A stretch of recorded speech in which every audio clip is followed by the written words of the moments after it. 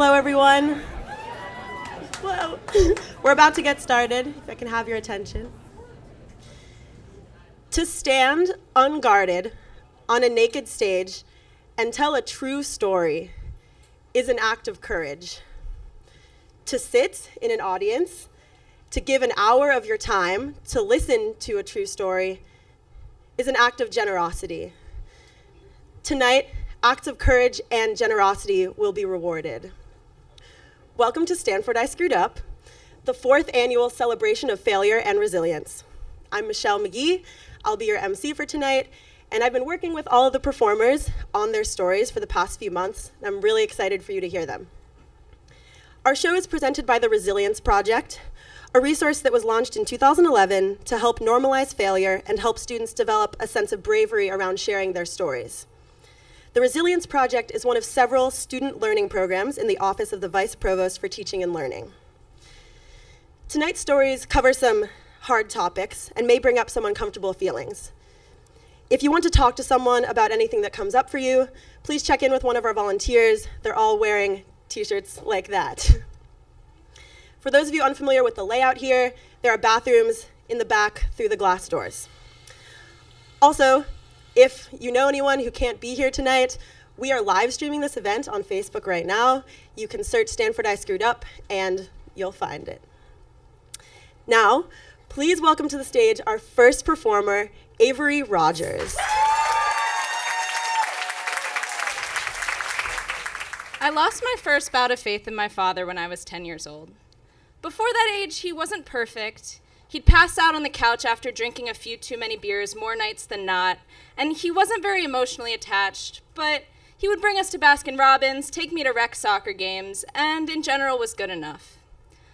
But one night when I was 10, my dad didn't come home from work that night, and I learned later that he'd been arrested and taken to jail for a DUI.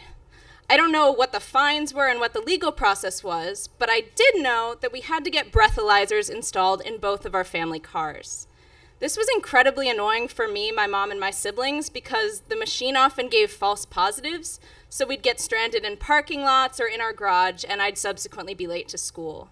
It was also really embarrassing to have to explain to my friends why my mom had to blow into a tube every time we wanted to take them somewhere. It may not have been a good thing that I lost faith in my dad at such an early age, but it definitely proved useful when 3 years later I was sitting next to him on a flight back from visiting my grandparents over spring break. He, to my dismay, had ordered a few drinks, had bought the Wi-Fi, and was doing some work stuff on his computer. And I looked over, naturally as you would, and I saw that he was on his Gmail account. He either turned the screen away or gave me a funny look, and I got this suspicious feeling in my gut. So when I got home a few days later, while he was watching a Missouri Tigers game, I got his computer out of his bag, found out his password, and went through his Gmail chat history. He'd been talking a lot to a woman named Katie, and some of the messages and emojis they'd been sending back and forth aren't appropriate for anyone, let alone married colleagues at work. I was nervous, and I didn't know what this meant for the future of my parents' marriage, but I did tell my mom what I'd seen, and she confronted my dad a few days later. He confessed to having an affair, and a few days after that, took me out to this local park. We sat on this log near the back, very quiet, and he just started bawling. I mean, the full waterworks, like the full performance. I'm so sorry. I promise I'll be better. Your mom and I have decided to stay married, but I'm going to stop drinking, and it's going to be better for you and for all of us. And I was like, you know what, Dad? Bullshit. You drank away the first 13 years of my life, and you just had an affair that I discovered on your Gmail chat history? No promises. I want you out, I want you gone, I want you guys divorced, and I want justice. That's what I fought for the next 5 years. About once a week, I'd sit down with my mom, in the car at home, and I'd say, so Mom, how's Dad? How's your relationship? You guys getting divorced yet? How about now? How about now? And every week, she'd give me a similar response. No, our marriage isn't perfect, but a lot of marriages aren't, and I want to stay in this for the kids and for the family because that's what's best for us. That's what's best for us? What's best for us is you staying with a man who drank away the first 15 years of your marriage, who had an affair with you, and who obviously does not love you anymore? That's what's best for us? No, what's best for us is justice. But justice was not served in the time that I spent at home before I came to Stanford. And when I got to Stanford, I started classes, made new friends, life was exciting, and I wasn't at home, so I wasn't so focused on my parents' marriage. When I went back for winter break, I didn't know how I'd feel. But as soon as I walked into the house, I saw my parents hug, just a casual hug. And I just got this reviling sensation, like when a 5-year-old watches people kiss in the movies and they're like, ugh, gross. That's how I felt watching my parents hug. So that night, for old time's sake, sat down with my mom and said the usual, how's dad? How's your relationship? You getting divorced yet? And this time she gave me a slightly different answer. She'd had a biopsy for skin cancer a few days before I got home, and she'd had skin cancer before, so was pretty sure it was skin cancer again. And she said, I actually am feeling pretty close to getting a divorce now, but with the skin cancer, I'll have to get surgery, and it'll be a long recovery process, and I don't want to be getting divorced and going through skin cancer recovery at the same time. So I saw this as an opportunity for a little deal. I said, hey, Mom, how about if you don't have skin cancer, then you'll get a divorce? And she actually, to my surprise, said sure. So we shook on it. And we're pretty serious about promises in my family, but since this wasn't just a promise that she hadn't eaten the last Oreo in the package, I decided to up the ante a little bit. I said, all right, Mom, so if you don't have skin cancer, but you don't get a divorce, then you owe me $10,000. To which she again said, yes, okay, and we shook on it. And I'm feeling pretty good at this point because either my parents get divorced, which I've wanted for years, or I get 10 grand transferred straight into my bank account. We got a call a few days later from the doctor confirming that no, my mom did not have skin cancer. Pretty exciting. I've got my 2 options, waiting for my ultimatum. And my mom sits me down later that night and I say, the deal, what do you choose?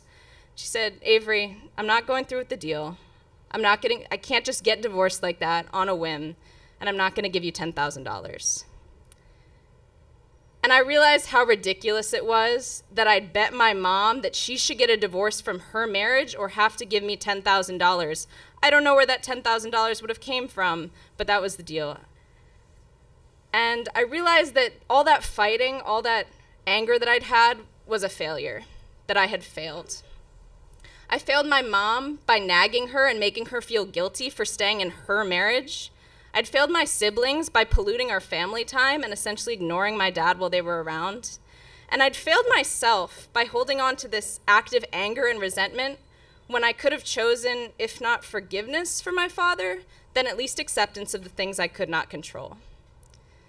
Justice is a virtue, but it's not the only virtue, and it's not always the right virtue to pursue. There are also the virtues of compassion and optimism.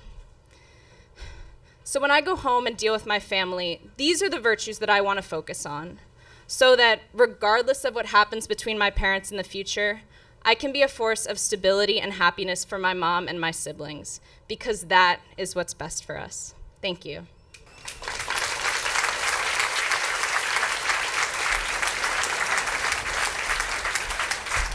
So as our performers are sharing their stories of failure and resilience, we're also inviting you all to share stories with us in the form of 6 words. So you can see on some tables, there are little pieces of paper, and you can write your 6-word story about failure and resilience. And I have some of them here.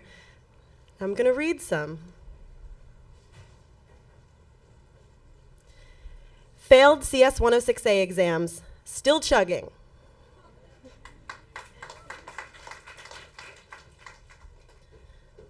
I let my whole team down.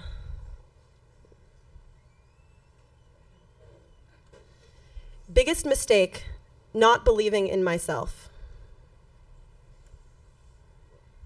Thank you for writing those. Keep writing them. I'll keep reading them. And now, please welcome to the stage our next performer, Amit Pasupathy.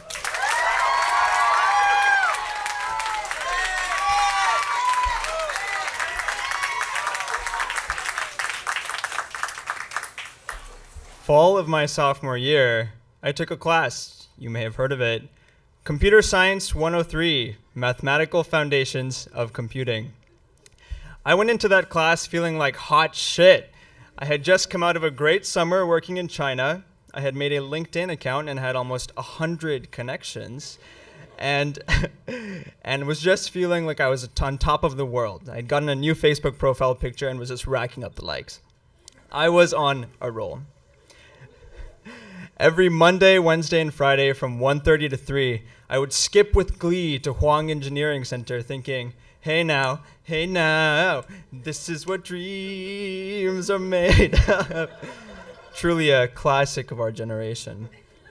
I would then sit in lecture thinking, I'm ready to fulfill my Lizzie McGuire-esque math dreams, and subsequently leave lecture thinking, I don't know what my dreams are made of at all. In fact, I didn't know anything anymore. As I looked at each problem set, the first thing that came to mind was, well, I can go to office hours. I'm sure I could get some help there. And indeed, to office hours I went. I would open the doors of Huang's infamous basement and immediately be overwhelmed by the scent of desperation. 106, 107, 109, 110, 120, 124, 161, 221, 229, any combination of three numbers in the computer science department led innocent undergraduates to face their impending demise. I would make my way through the littered remains of hope and sit at the 103 table. I'm feeling so insecure because A, everyone around me seems to know what they're doing. B, everyone is so good at what they're doing. C, I don't know what to ask the TA.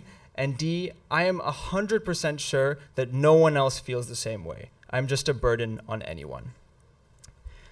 Then came the first midterm. I came out of it thinking, yo, this wasn't too bad. I'm just being too hard on myself. So I marched my way straight to TAP, got myself a nice Nutella milkshake, subsequently dropped the Nutella milkshake all over myself on the way back to my dorm, but I was feeling such a high that I didn't care. Perhaps a week later, the grades came back. I noticed a lot of red marks on my exam. I thought, breathing hard, heart racing like Usain Bolt, armpits sweating like Niagara Falls.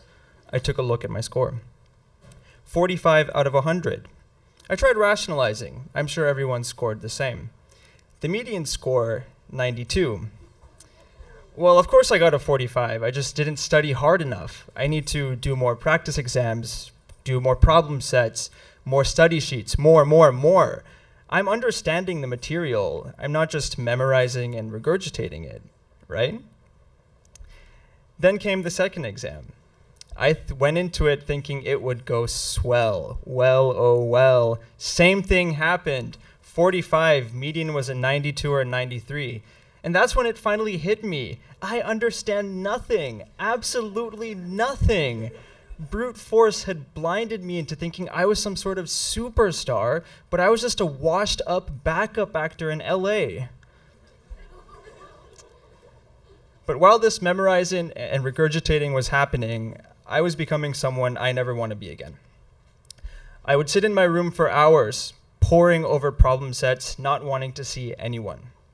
I had a short temper, I would forget to eat sometimes, and I just felt like Stanford sucked. I didn't want to see any of my friends. I knew I was just a burden on them.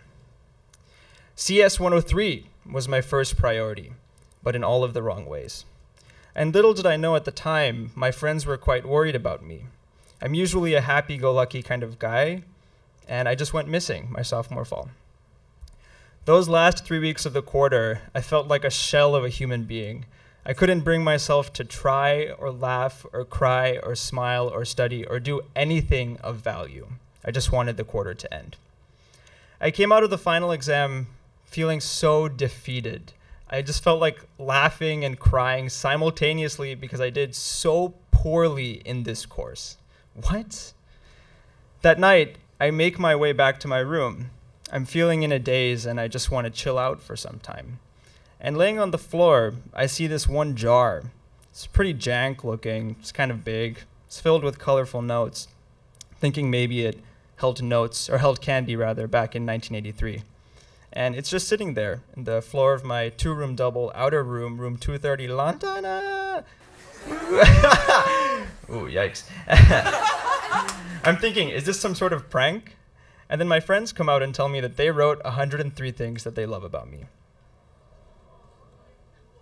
Just read a few here. You're so dedicated to being there for others and to understand how you can be of service. A classic Amid Spotlights question. How can I better support you? You make people feel comfortable and valued when they're around you. You're handsome, here's my number, let's date. I think that's more of a Stanford I succeeded kind of story. That night, at the very same desk in which I pored over all of those goddamn problem sets, I read every single one of these green and pink, white and blue slips of paper. Every single green and pink, white and blue slip of paper reminded me that I'm not just a nameless, talentless math student who couldn't write proofs that made any sense. Every single green and pink, white and blue slip of paper reminded me that I'm not just my SUNET ID undergraduate in math and computational science. I'm Amit Pasupati, human being. My friends love me for being a human being. After reading every single one of these green and pink, white and blue slips of paper, I cried a little bit, and I smiled a lot. As I underwent my personal torture that was CS 103, I had so many gaps in formal logic. I couldn't figure out how to make theories into proofs or translate ideas into sentences. But only now do I realize I had one big, huge, gigantic gap in personal logic. I didn't know how to value myself, and I was filling it with copies of my transcript. But it was this jar and my friends that made me realize I'm worth so much more.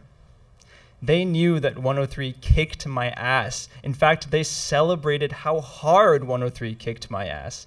Yes, CS 103, its theories, its problem sets, its exams, they don't define me. They didn't affect how much my friends care for me, so how should they affect how much I care for or value myself? When you look at Carta, the first thing you check is the distribution of A's and B's, right? Well, for CS 103, I want you to look at that D. That 2%, you always wonder, who is that guy? That's me. Nice to meet you. And that 2%, that's me. I'm not afraid to admit that I got that. In fact, I'm proud. Because of my friends, this jar, and that D, I was freed from the painful handcuff that is Stanford's hyperactive, overachieving academic culture. So now, I'm redoing it. This quarter, I'm in CS 103 again. I'm also in CS 103A for extra help and problem sets. I'm not in any other hard math courses. I know that I have an academic support system and many more jars to help pick me up when I fall down. I'm a little older and wiser. I feel stronger about my values, and I know why I'm here at Stanford. And I know, oh boy do I know, that my grades don't define me. Stanford, I screwed up, but I'm back on my feet and ready to try again. Thank you.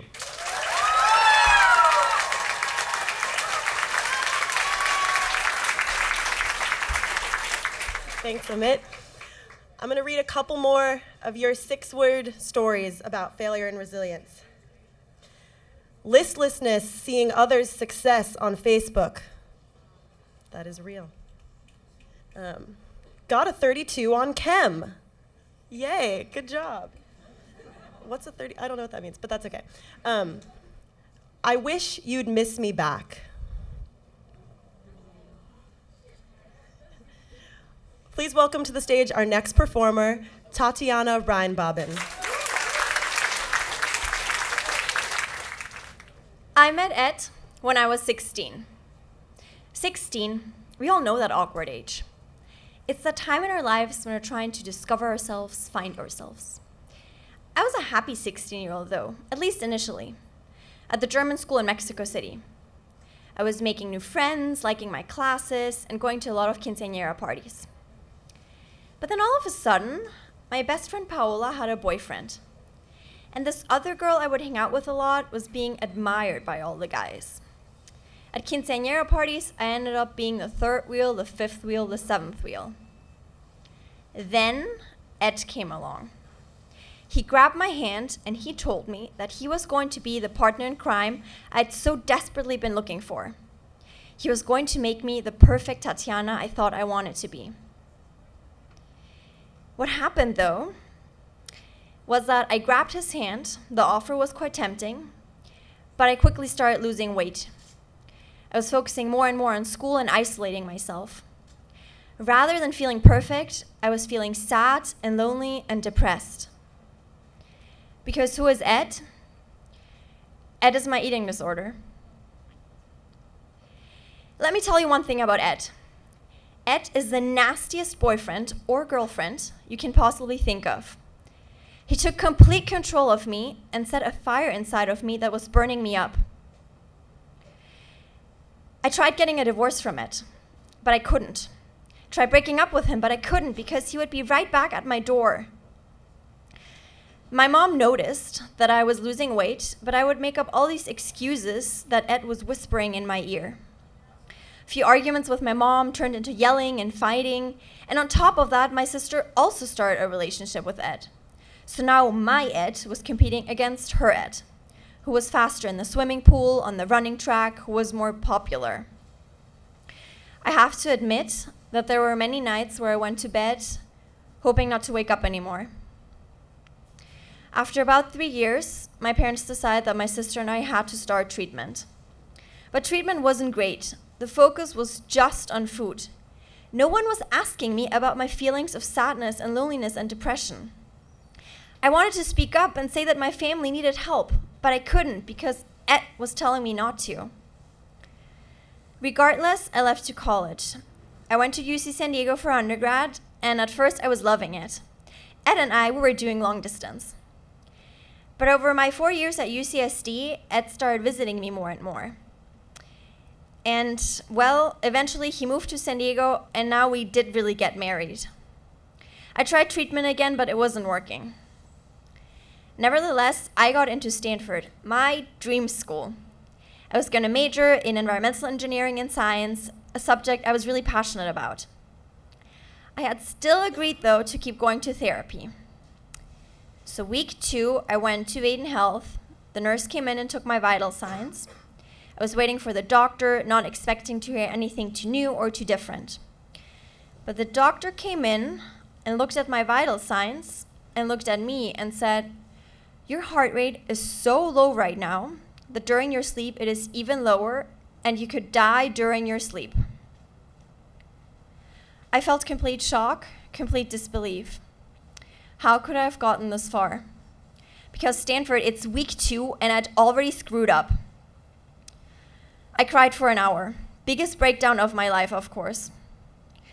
The doctor explained to me that it is actually quite common to find people with eating disorders here at Stanford because we all try to be perfect, successful in every aspect of our lives. The doctor also wanted me to go to hospital. But foolish me, so controlled by Ed in that moment, did not go to hospital. I had found a little spark of happiness here, though, that Tatiana wanted to hold on to. So I stayed at Stanford, but still kept going to therapy, seeing my doctor and my psychologist every week during fall quarter. But it didn't really help, because even though I was eating a little bit better, Ed was telling me to work out more. And thus, over winter break, I went to inpatient treatment. No, I did not go to Sacramento to spend Christmas with my friends there. I went to inpatient treatment and the worst Christmas of my life. In fact, because I hated it so much, I left right after 2 weeks and came straight back to Stanford, where my little spark of happiness was something that kept me going. 3 great things happened right after treatment, though. First great thing that happened was that a not-so-great therapist at this treatment center gave me a book called Life Without Ed. In this book, Jenny, an anorexia and bulimia survivor, talks about her eating disorder as this relationship with Ed. She gave me the language that I'm using here with you today. Through her, I learned that I had to separate my Tatiana voice from Ed's voice in my mind. And this actually made me question, was it Ed who had screwed up, or was it I who had screwed up? It's a blurry line. The second great thing that happened was that back here at Stanford, I joined a body image group. Once a week, I would meet up with 3 other people who also had a relationship with Ed, and we would talk about relationship problems, how to separate our voices from Ed's voice. And the third and best great thing that happened was that my mom, back in Mexico, had also read a book written by an anorexia and bulimia survivor. And the author, Andrea, became my therapist. We started Skyping once a week. She is the first person who absolutely understands me. With her, though, I've had to face my feelings and not walk away from them. I've realized how it was this initial lack of admiration from guys that led me to start a relationship with Ed. how my mom's perfectionism just made everything worse, and how the conflict between my sister and I was just the worst that could have possibly happened. Now with Andrea, I've cried a lot, felt frustration and regret, but I've also forgiven people and forgiven myself. I've definitely started the divorce process from Ed, but we all know that divorce is never easy. I'm still fighting a battle with a lot of ups and downs, but certainly a lot more ups than downs at this point. With Andrea, I've realized that my passion for the environment and for human and animal rights is something that really keeps me going. I found beauty in life again, and I really do want to live at this point. This is the first time that I'm openly talking about my relationship with Ed. And because of this, I'm going to treat myself for a delicious vegan dessert right after this. No, Ed, no. You do not have the last word today. I do. Thank you.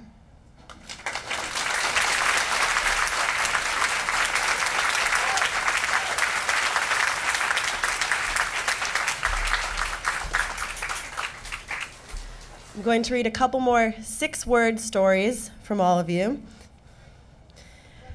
Dad cares by asking about deadlines. I'm 25 and I can't drive. Giving presentation, typed password in plain text.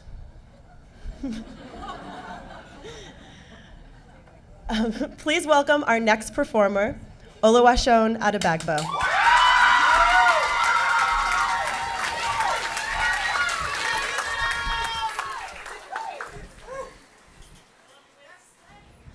Nigeria born, Boston raised, Cali made. I grew up believing problems are not meant to be shared, that excuses are tools of the incompetent, and there is no reason on this earth that I shouldn't succeed in life. You see, my favorite number is 1.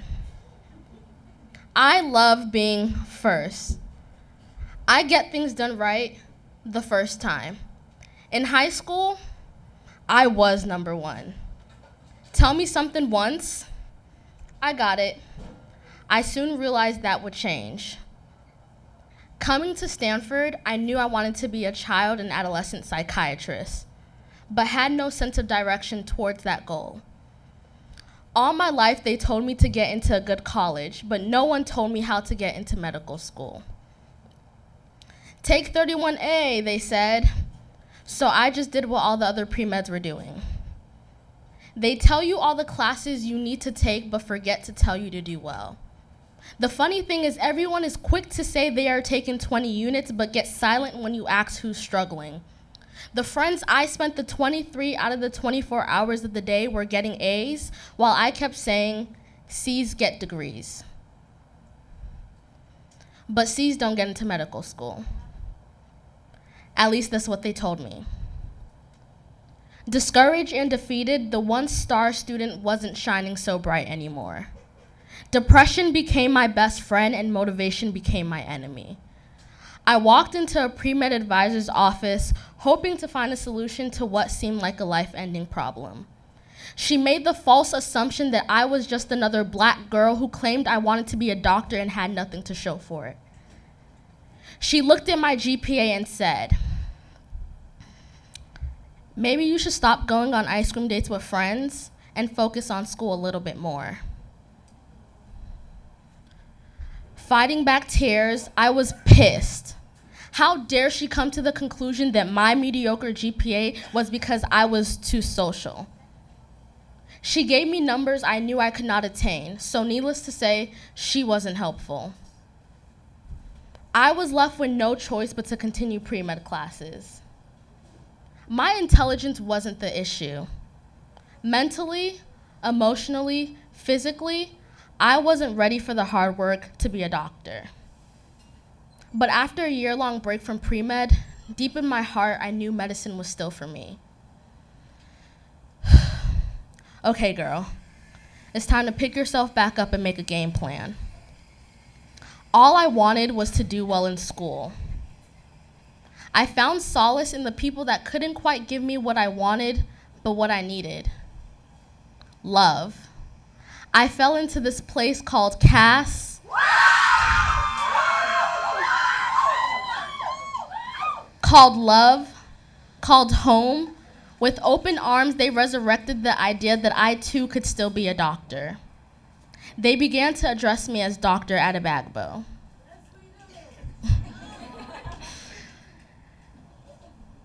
I jumped back into pre-med classes my junior year. Then seeing my GPA from that quarter made me feel like I'd never be a doctor. This was my second chance. This was supposed to be the 180, the uphill rise. I had all the motivation in the world and still didn't do well that quarter. After a winter break of tears and despair, I realized crying wasn't gonna raise my GPA. I'm a pick yourself up by the bootstraps kind of girl. Stanford wasn't gonna fight for me, so I had to fight for myself. I was quick to beat myself up about failing, yet slow to give myself another chance. I forgot that this thing called chance was limitless, forgiving, welcoming. This thing called chance said that I could try again. This thing called chance did not promise that I wouldn't fall, but promised that I can get back up. This thing called chance said that my GPA is not a measure of my intelligence, but a test of my resilience. This thing called chance said that I, Oluwaseun Adedoyin Adebagbo, would be a doctor. This thing called chance. Reflecting on my 4 years at Stanford, I have to work 10 times harder than everyone else to get the same results. I've learned to advocate for myself, to find people who want to see me succeed, to share my struggles and celebrate my successes no matter how small. I've learned to love myself every step of the way. I could have viewed my obstacles as failures and given up, but I chose to redefine my failures as growth. And my heart goes out to every Nigerian girl from a low-income immigrant background who went to a small charter school in the heart of Boston, who got into Stanford and thought she could define success the same way she did all her life, by getting good grades. And my heart goes out to every doctor that could have been, that would have been, that should have been, but didn't, because they thought they messed up. They thought they had one chance. Second chances weren't a thing. That second chances were a figment of our imagination, and those who dare try again would not succeed. Those who believe in this false notion that pre-med advisors are fortune tellers and general chemistry determines their fate. So Stanford, I didn't screw up. You did. From the moment I walked onto campus, I was not set up for success. I didn't know what office hours were. I didn't know you had to study to do well.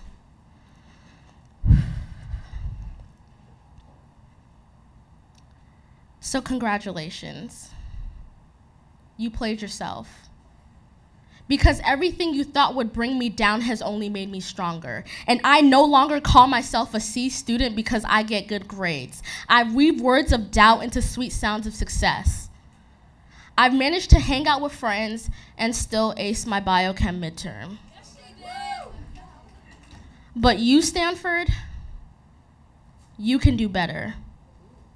Because there's still students of color who feel the same way I did. And while medical school is a couple years away from me, I'm just rooting for everyone Black.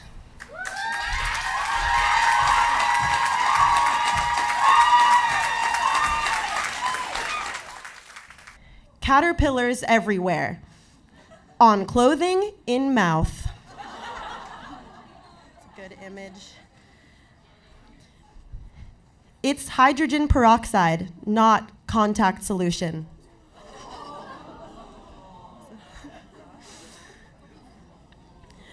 Rejected from all 5 PhD programs. Please welcome to the stage our next performer, Taryn Imamura.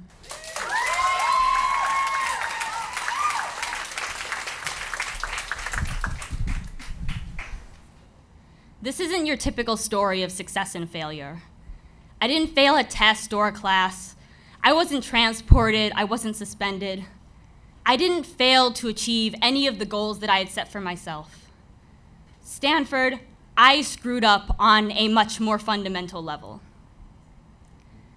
My freshman year revolved around 3 things: hanging out with my amazing friends, learning about cool stuff in my classes, and overcoming my very crippling anxiety and depression. While I was overcoming my own personal issues, I looked at my friends and my peers and how they were succeeding at such cool things, and I developed this clear idea of what I thought a Stanford student was. In my mind, a Stanford student got amazing grades in ridiculously hard classes. They majored in something impressive and they did research. They volunteered and they were involved in communities on campus. They had friends, they worked out, they partied and had fun on the weekends. And more than that, they weren't just excited about what they were doing, but they were excited about life. So everything that I didn't think that I was, and everything that I thought my depression kept me from doing every day. When I came back sophomore year, I was determined to overcome the failures of before. I was determined to replace the anxiety and depression in my life with becoming a badass Stanford student. And I was going to become who I thought I should be. So within the first couple weeks of the quarter, I declared my major in engineering physics with a focus in electromechanical systems design, 2 fields that I am so passionate about. I got a part-time job doing research at the SLAC Linear Accelerator, and for the first time, I was involved in communities on campus. I rushed a sorority, shout out to my Chi Omega sisters. I volunteered with Camp Kesem and Seeds of Change, and I was meeting new people and making new friends every day. And I was going out and partying and having fun on the weekends. And on top of all this, I maintained pretty stellar grades in the 4 physics classes I was enrolled in. So I had not only become what many of you would consider successful, but I had become what I thought a Stanford student was, and I had become who I thought I should have been since the beginning of my freshman year. And I wish the story ended there, but then I wouldn't be standing up here talking to all of you. I assumed that my sophomore year would revolve around 3 things the same way my freshman year did: having a great time with my friends, learning about cool stuff in my classes, and being the badass Stanford student that I now was. I am extra, I will not apologize. In reality, my life was a much more fragile and hectic balance of my academics, my extracurriculars, my volunteer opportunities, my part-time job, hanging out with my friends, flaking on plans with friends, going to tutoring for my classes, and trying to maintain my own emotional and physical health. And let me tell you, that got very overwhelming very, very quickly. But I went through the quarter with this attitude that, you know, next week is going to be better. Next week, I am going to have time to hang out with my friends. Next week, I'm going to finally understand what's happening in my classes. Next week will be less stressful. And I kept telling myself that for 7 weeks. And let me tell you, none of those weeks got any less stressful. If anything, they got a hell of a lot worse. Now, while I was busy balancing the shit show that had quickly become my life, I had the sinking feeling that I was probably missing out on some pretty important experiences. But, you know, I figured it's week 7, and that means big game week. I'm going to go to Gaieties with my friends, I'm going to party with them afterwards, and I'm going to go to big game, and I am going to have fun. I'm going to make up for some of the experiences I have missed. I can do it all. I am a Stanford student, and doing it all is part of the job description. So Friday night, I go to Gaieties with my friends, and I have an amazing time. I'm going with them afterwards to party when I get a call from someone in one of my PSEC groups. Hey Taryn, you know that project that counts for a pretty big portion of our grade? Well, the prof moved up the due date to tomorrow during big game. He's not giving any extensions, and if we do not start working right now, there's no way we're gonna finish.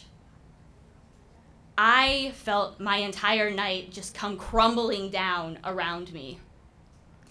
I caught up with my friends and told them what was up, and they said, you know, we understand, go and do what you have to do. But as I was leaving, I couldn't help but wonder, when was the last time I had hung out with some of my closest friends?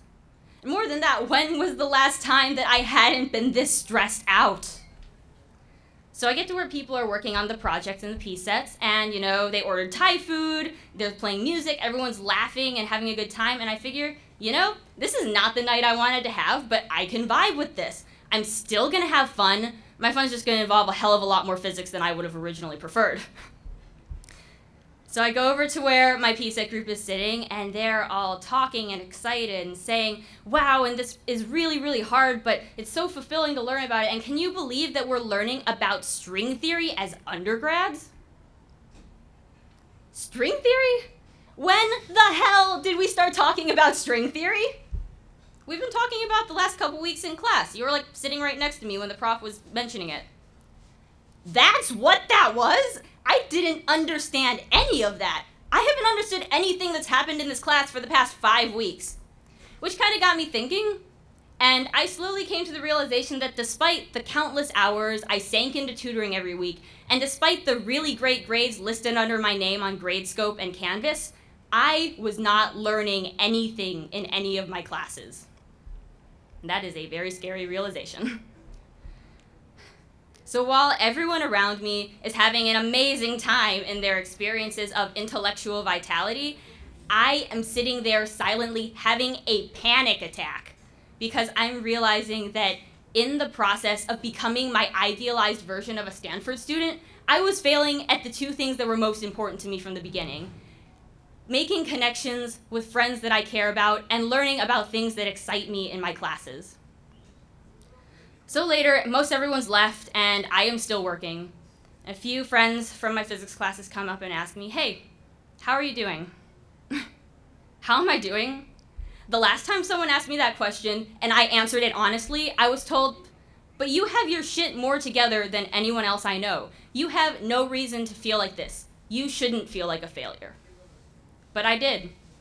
So when my friends asked me a second time, I said, leave me alone, I don't want to talk to you, just let me keep working on this. I have to keep working on this, please go away. And they asked me a third time, no, really, how are you doing? And I broke down and I told them everything that had been going on. They didn't just listen to me, but they validated how I felt despite my fears that they wouldn't. Those friends supported me not just that night, but for countless nights afterwards, as I reevaluated what was important to me, and they supported and encouraged me when I took actions to prioritize those things that I care about the most. I ended my fall quarter in a very different way than I began it. Instead of sitting in a dark room by myself, stressing out and frantically working on PSETs and job applications and work, I was sitting in the floor of my dorm room with my friends, eating snacks, listening to music, singing Disney songs, making very inappropriate jokes, and vowing that, you know, we might not look so great on Canvas and Gradescope, but damn it, we are going to have more fun than everybody else we know combined. So today, I'm not your ideal Stanford student. I don't get amazing grades in super hard classes, but I love what I am studying, and I am excited to go to class every day. Thank you. Oh, I'm not done yet. I really am not. I'm not involved in every extracurricular and volunteer and research opportunity that I want to be, but those few things that I prioritize excite me, and I am proud of the effort I put into them. Don't get me wrong, I still have really hard days, but I've learned how to ask for help and talk about it, and how to give myself a break. And finally, for the first time, I'm putting time into the relationships to cultivate the relationships I have with other people and my friends. And not just that, but I'm putting time into cultivating a better relationship with myself. So, I am not the Stanford student that my freshman self dreamed of becoming, but I hope that I'm one that she could be proud of. Thank you.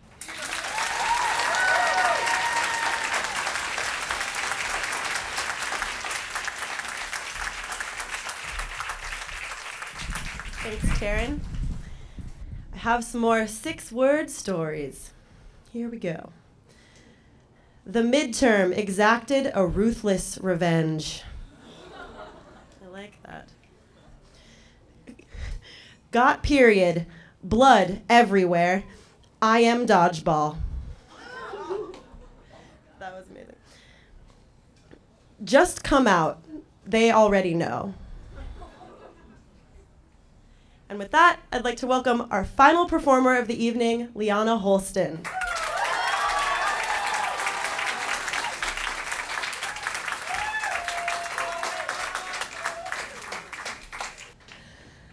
Fall quarter 2016. I'm in Manhattan for the Stanford in New York program, doing an internship during the day and taking classes at night. One of the classes that I take focuses on the changing cultural audience of New York City. The guy who teaches it is the CEO of a marketing firm whose clients include the Met and the National Gallery of Art. He's friends with the producer of Hamilton. The CEO is a big deal. He and I, however, do not see eye to eye on if and when human emotions should be displayed. He thinks never, I think always. He refused to talk about the election while I openly wept about it in front of all three of my bosses. During week 3, our class gets to see Hamilton. This musical got me through a rough quarter sophomore fall. I have every line memorized. I'm currently interning at the theater where the show opened. The first 3 notes of the show play, I immediately start crying, and I don't stop until after the curtain falls. Our class congregates outside. The CEO clocks the puffiness of my eyes, and thus begins weeks of him ridiculing me for having an emotional experience during Hamilton. I mean, come on, you'd have to be a robot or a CEO of marketing, apparently, to not cry at some point during that show. Our final assignment is a 20-minute individual presentation. Now, 20 minutes by yourself for a 6-person class. Nothing we prepare matters, I figure, because the CEO is going to tear it all down anyway. I've watched him do it for 10 weeks. I go into the presentation without having practiced the thing once. Like, not even a little bit. I stand up, the nerves kick in, and I ramble about how great this museum is. 10 minutes in, my palms are shaking, my palms are sweating, my voice is shaking, and the CEO interrupts me to ask, "What is your thesis?" A good question. The presentation ends, and the CEO quietly says, "Liana, may I speak to you in the hallway for a moment?" Never a good string of words to hear. Then it gets worse. He sits me down and proceeds to inform me, "That was the worst thing you've done in class. It doesn't show you've learned anything over the past 10 weeks. Rewrite the paper and send it to me by the end of the day tomorrow." Truly the stuff of nightmares. I text my boss from work. "Hi, I'm so sorry this is so short notice, but I failed the presentation tonight, and the only hope of raising my grade is entirely rewriting the paper. Is there any way I can get tomorrow off? Also, sorry for any typos in this. My hands won't really stop shaking." Holy shit, of course, absolutely. Is this that jerk professor guy again? I'm so sorry. Yeah, it's him. Thank you. Sorry for being trash. 1, you are not trash. 2, there are 0 things here to apologize for. You are not trash. Oh, that's right. I'm not. Maybe I'm even recycling or compost. For the latter half of 2016, I had adopted the phrase, "I am trash," into my vocabulary to diffuse tension, to preemptively excuse myself if I felt nervous about something, to get my peers to laugh. In moments where I felt silly or embarrassed or somehow less than, I found myself automatically saying, "Oh, I'm trash." It worked. It got laughs. But I was making that joke so often that I started to believe it. I started to internalize the notion that I was actually garbage, something to be tossed aside, worthless. You are not trash. Remarkable how 4 words can change the way you talk to yourself. I had found a shortcut in social interactions by putting myself down in order to lift up those around me, by casting myself in a negative, goofy, "it could be worse, you could be me," light. After that text exchange, I removed the phrase from my vocabulary and resolved to steer away from self-deprecating humor. This, it turns out, is really freaking hard. And it brings up a lot of questions. I've been making people laugh this way since I was 10 years old. Who am I without this? What is my humor now if not self-deprecating? How do I make you laugh while still being kind to myself? What comes next? A, that was a Hamilton reference, thank you. And B, I don't know yet. I'm still discovering answers to these questions. This is a whole new path I am trotting down. It's going pretty well so far. I mean, this was a 5-minute presentation and I prepared the bejesus out of it, so it's a good sign. And I do know one thing. I am not trash. None of us are. Thank you.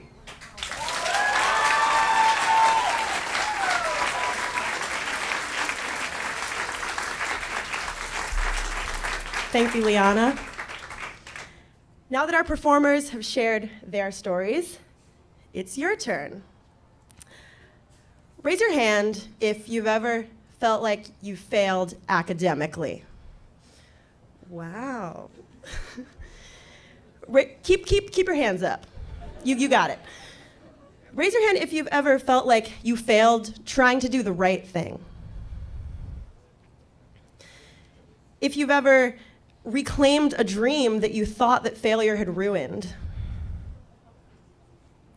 If you've ever stayed in a destructive relationship. If you've ever thought you were trash. If you've ever failed to put yourself out there because you were scared of failing. Yes. Take a look around. Keep them up, keep them up. Look at the fantastic company you're in. Now, put your hands together for our amazing performers.